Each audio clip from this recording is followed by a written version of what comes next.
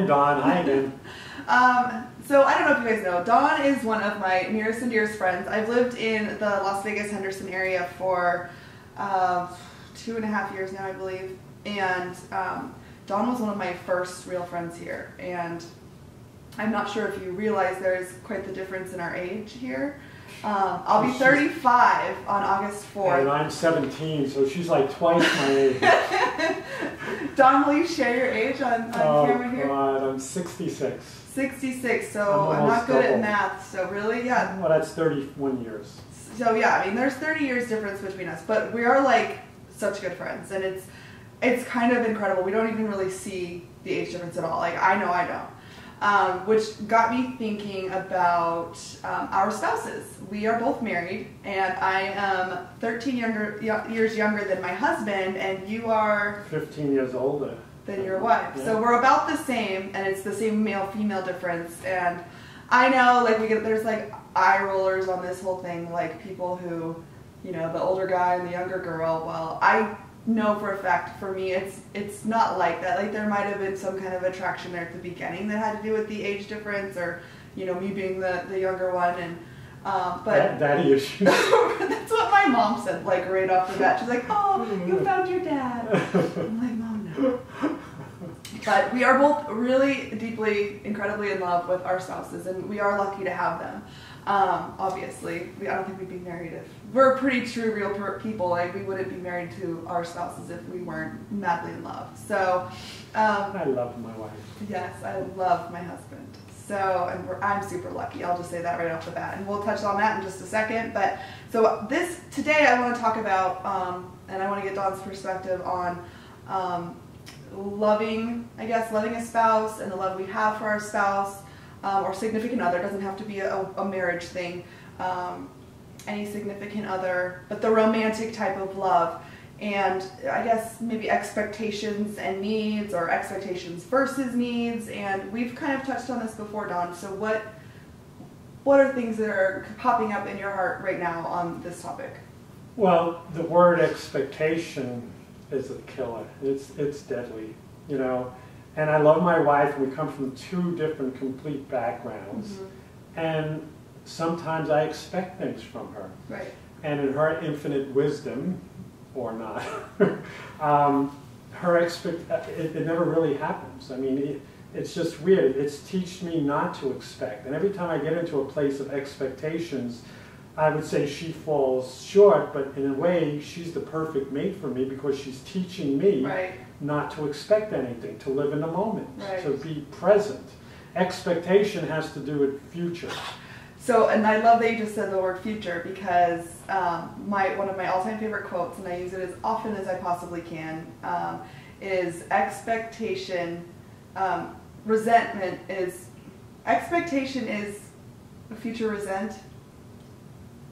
That's, well, Something if that's like not the quote, what you said makes perfect sense. Expectation is... Yeah. And I surprise myself. I get caught up in it all the time. Right. You know, and it's like, oh my God. And then I'll talk to myself, like, okay, stop it. Stop it.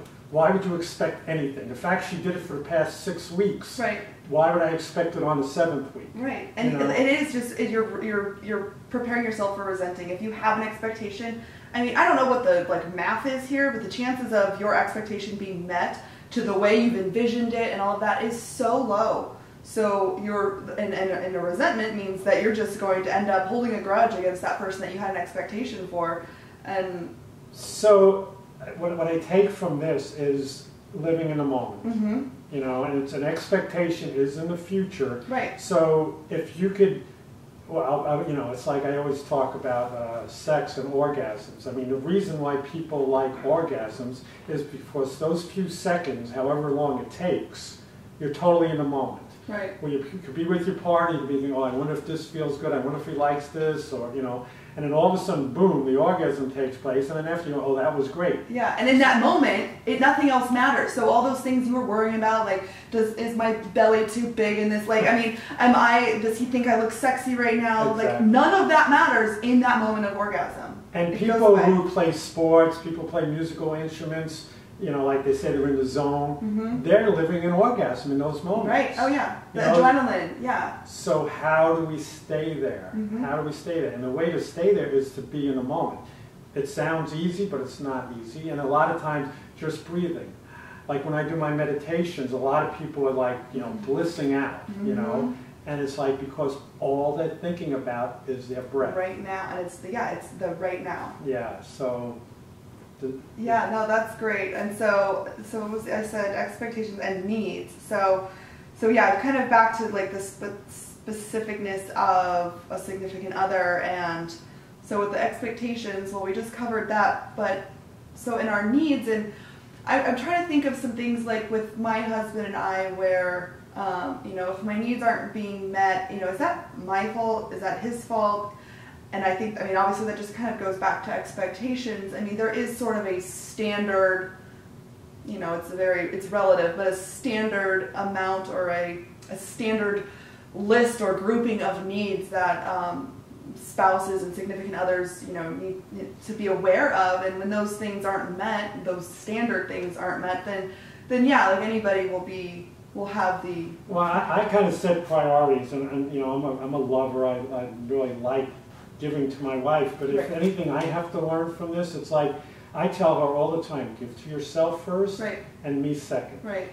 A lot of times I give to her first and me second. So it's like... My husband reminds me of that too. Yeah, so it's about, you know, loving yourself. It's always about loving yourself. When we talk about infants, it's the same thing. It's like, how can you love yourself? How can you be true to yourself? And we look for our spouse, like God, we're so opposite in so many ways. And it's like, because I could learn more from her because I see things in her that would irritate me, realizing that's me. It's all about me. And it's not selfish. It's about, if you're happy here, everything else is happy. Whereas a lot of times I still do this. It's like, I want everything around me to be happy so I could be happy. Like, how crazy is that? Okay, so that just made me remember the day before yesterday, Dawn, when you and I met and we were getting this whole idea going, and we, you know, figured out our set and everything like that. We had an incredible day. We had an incredible couple hours together. We did a meditation together, which was off the charts, and I just had an amazing day. I met with a mutual friend of ours about another business idea, and it was just a really fulfilling day. And when my husband came home, you know, he had kind of a stressful day at work, and I was just on a high, you know, just a complete life high, feeling good about myself, feeling good about my day's work.